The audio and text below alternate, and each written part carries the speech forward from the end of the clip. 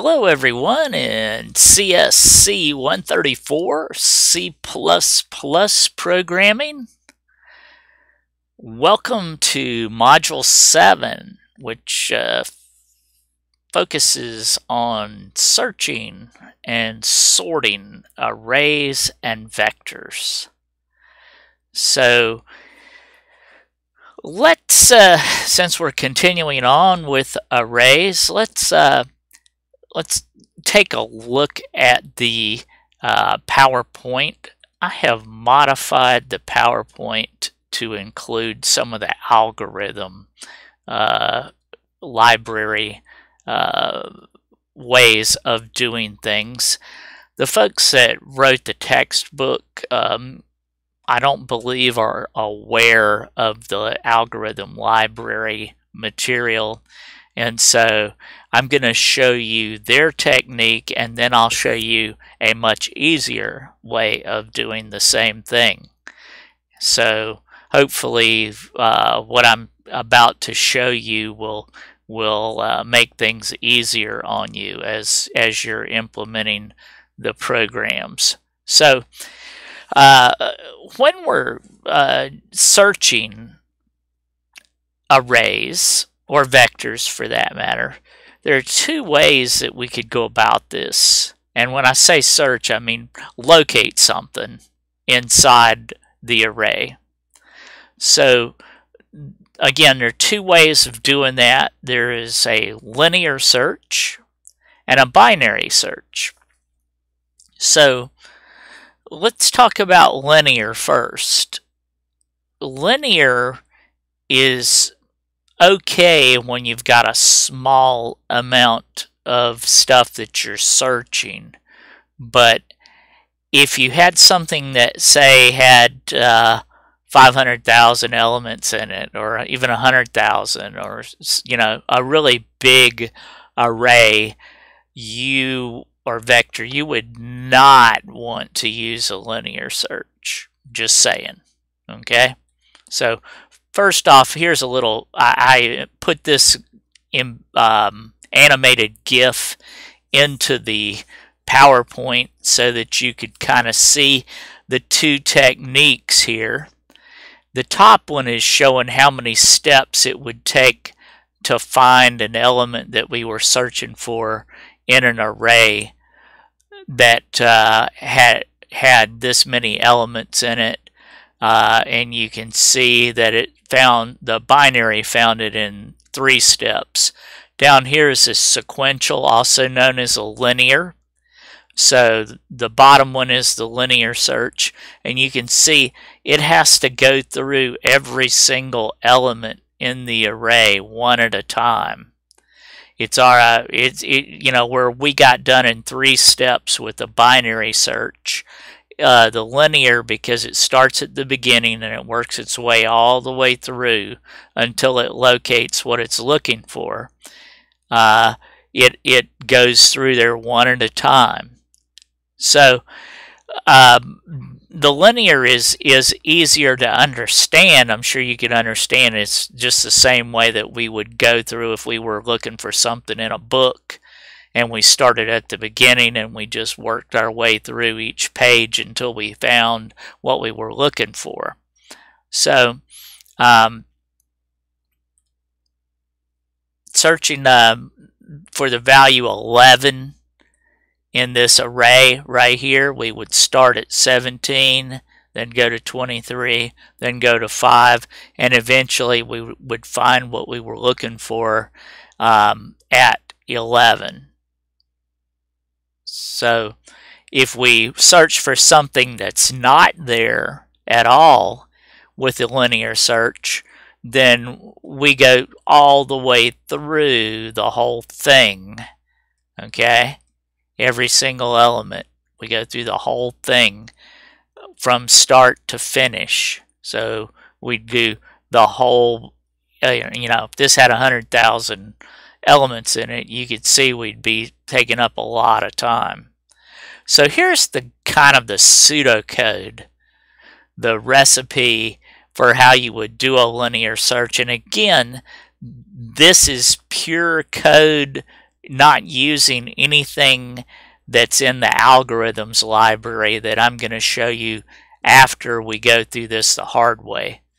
But let's talk about what's happening here if you're implementing this, because you may have questions on your homework about this and on your exam about this. So you need to understand how it works, even if you're not going to use it. So first thing we do is we have a little variable that we call found. That's going to be like our flag that, you know, signals when something has happened. And so we set it to false at the beginning. We set our position to -1, and we set our index to 0. So you can see we got 3 variables already that we're using. And then we implement a while loop here. And I'm going to indent it a little bit more so that the while is apparent to you. Okay, so here's our while loop, and we go through this thing looping, and here we're bumping our index each time right here. See, we're adding 1 to our index, and so we just keep looping through, checking to see if the element right here, whatever one we're on to begin with, it would be 0. So we check it to see if it's equal to what we're searching for. If it is, then we mark our flag as true, and we set the position equal to where we found it, and then we return where we found it. So that's the algorithm. Takes a little bit more than this in code, as you'll see. Here's a paste of the algorithm, and you can see here that we've got our 3 variables that we just talked about that we set up. Here's our while loop. It says while the index is less than the size of the array, and it's not found. The exclamation point says not found. Okay, and here we're looping through here over and over from start to finish.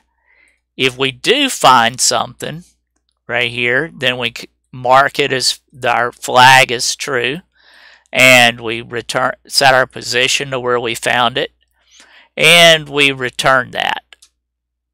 Okay, so that's the linear search. Very inefficient because it has to go through the whole thing. Okay, here is definitely not in the book, but the algorithm library has a lot of stuff to make life easier. And so if you include this at the top of your program, this is actually less code here. It looks longer because I've put comments in it. Anything in green I colored as a comment so that you could see what's going on. But if you look at this real close, we don't have a loop in here at all. There is not a loop in this at all. It simply has a pointer. Now this is something new. This is something new, a pointer. And I'll go ahead and highlight that just so you can see that it's a pointer. Okay, you declare a pointer to something by, this is an integer pointer. Okay, so declaring an integer pointer that I'm calling position pointer. That's going to have the pointer to where we found something. Here's a number that we're going to use to return our position, just like we did here. So this is the main hard part about it right here, is that you have to have a pointer. And of course up here, if you're going to use any of these algorithm functions, you have to have the actual array.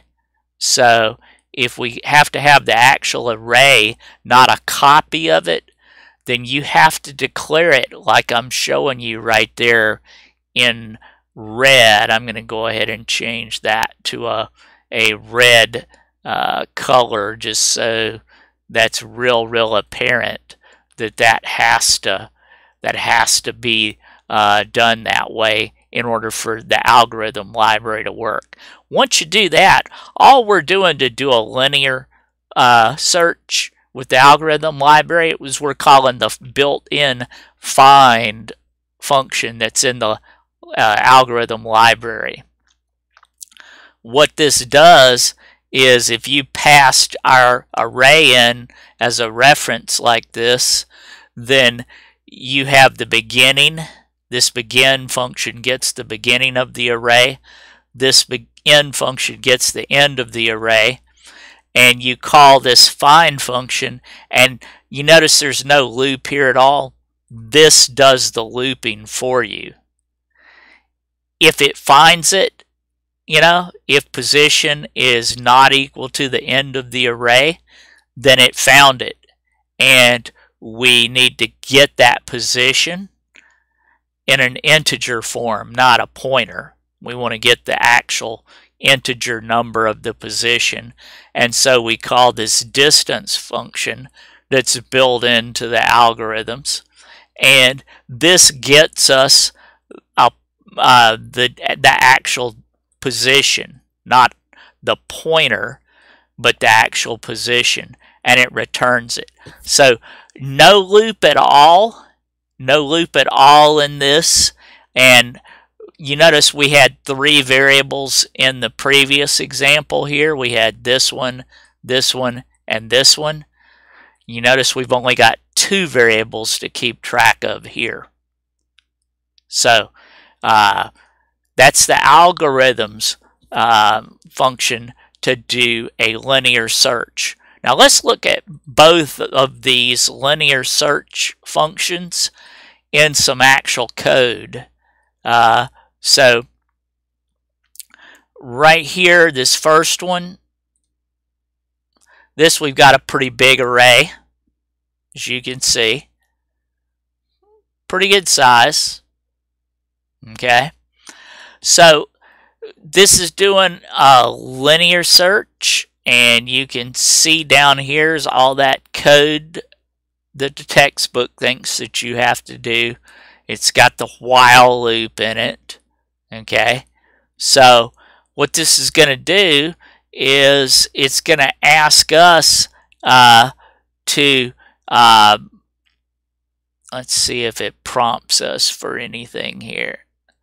Okay, no, it's not prompting for anything. It's just searching for 85 in this, and wherever it finds 85, the first case that it finds it, it'll return us that spot. So where should it find it? If there's 90 things in here, it looks like it should find it at position 89. Let's build this and run it. And you see it found it at position 89. Okay? So this is using the function here to do a linear search. You notice that they're getting a copy of the array right here. Okay? Getting a constant copy of the array. Alright? So that's the textbook way of doing it. Now let's take a look at my way using the algorithm library. So here's using the linear search in the algorithms library. And you'll notice that here I have my function prototype. Remember the stuff that I put in red there. This is so that the actual iterable array goes into this linear search function. Okay. Now all this code here, as far as we could see, there's no difference. There's no difference right here in the main function. Where you will see the difference is down here in this code right here. So one difference though up here, you notice what I had to include. I had to include algorithm. Alright, so back down here, only 2 variables instead of 3. Remember, this is the pointer to the position. So here we're calling the find function that's built into algorithms. That does the linear search for us. Okay? It has to get the beginning and the end of the array and what you're searching for. This is going to return a pointer to the spot in memory where it found that thing. And then here is where we convert that pointer. We actually have the this distance function goes out there and looks at the array and finds the actual spot where that pointer is. So I'll build this and run it, and you can see that it does exactly the same thing, but no while loop, no 3 variables. All you gotta do is remember that we're calling the find function here, and we're calling a distance function there to find out, to convert that pointer back to the actual position. So that's doing a linear search. Now, the next type of search is called a binary search. And a binary search, and you need to know this for your homework and for your quiz, but a binary search is much faster, okay? Is much faster, but it requires that our array be in order. You notice how the lowest element is first, the highest one is last? So if you're going to do a binary search, you have to put that array in order before you can search it. It won't work unless the array is sorted. Now, next week we talk about some sorting algorithms, some ways to take something like this that's not sorted and put it in order. Okay? So here's the way the binary search works. It looks at the beginning and the end, and it checks to see if what we're searching for is in here. Is it less than or equal to 29 and greater than or equal to 2?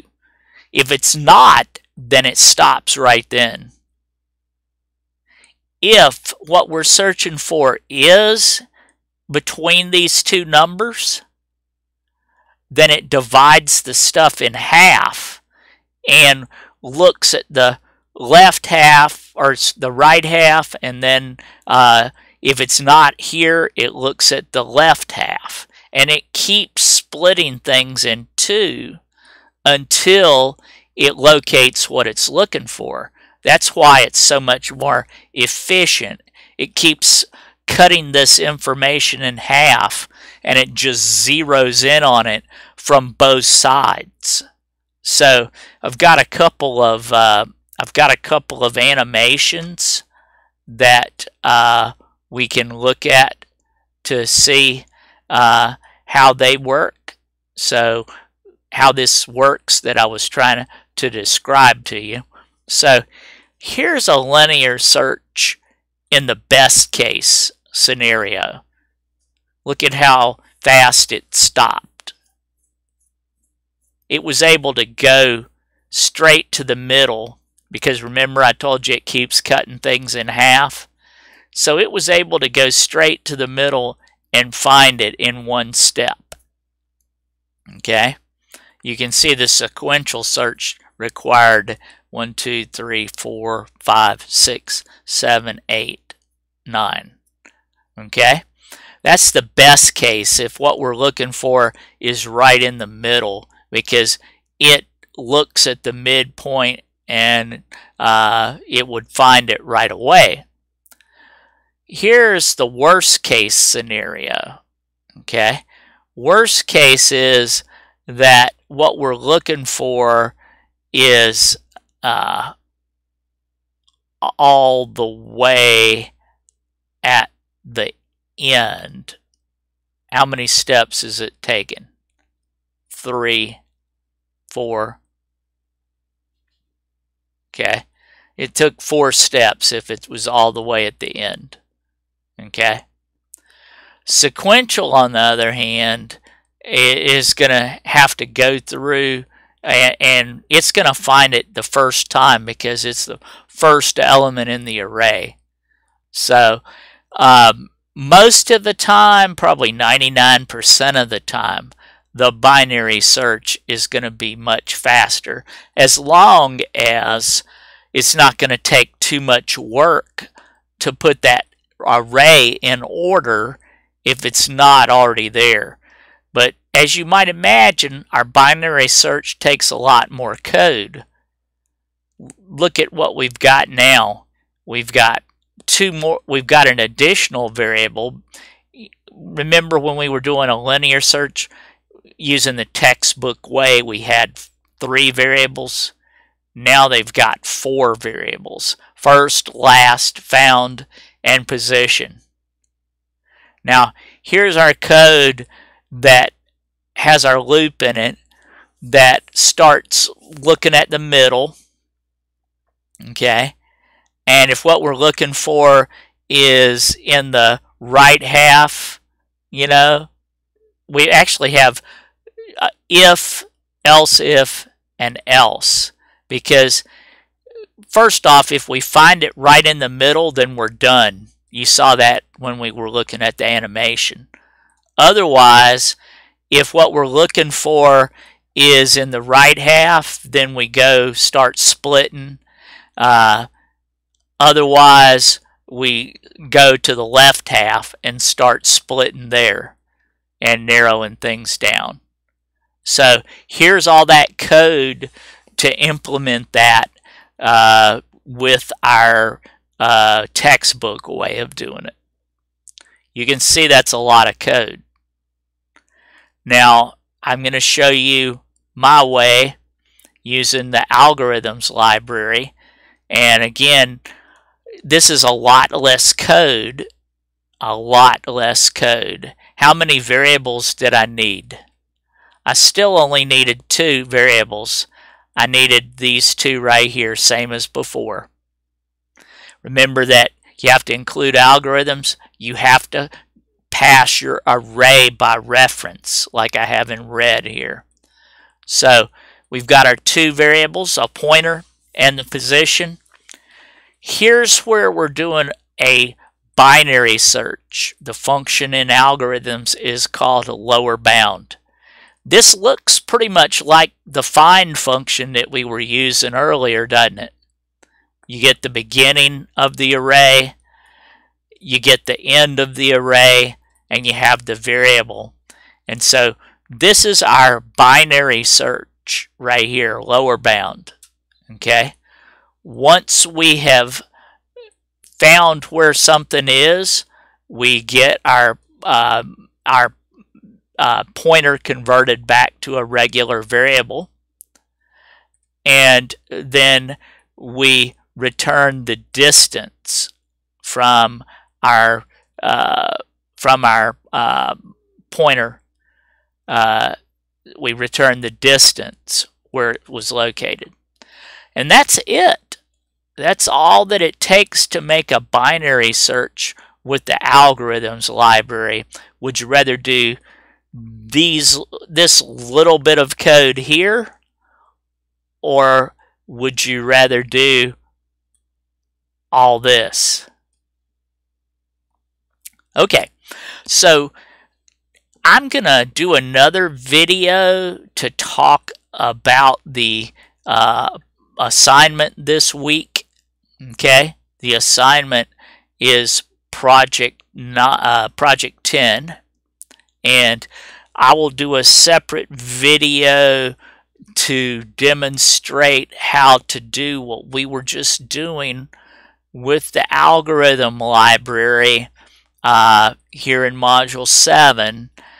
This menu processing demonstration right here is what I will talk about. If you've taken Python, we did exactly the same thing in Python. If not, no big deal. I'm just trying to let the folks know that they're not having a Groundhog Day moment where, have I seen this before? Yes, you saw it before if you took Python. But we will use 3 synchronized arrays to handle this menu processing program in C++. But that'll be a separate video. I hope you folks have a good week. Stay safe, stay healthy. Good luck.